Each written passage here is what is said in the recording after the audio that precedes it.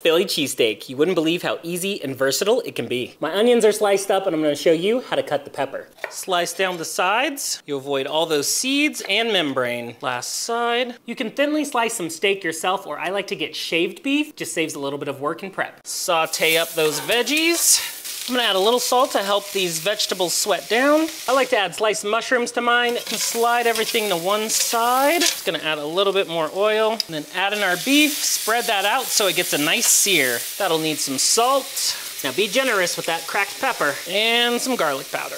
Mix it all together, let everything cook through, and we're done. Now you can melt the cheese over the entire skillet, but I like to make individual sandwiches. Cheese down on the inside, some of our Philly cheesesteak mix, and of course, more cheese on top. Couple minutes in the oven to get melty and toasty.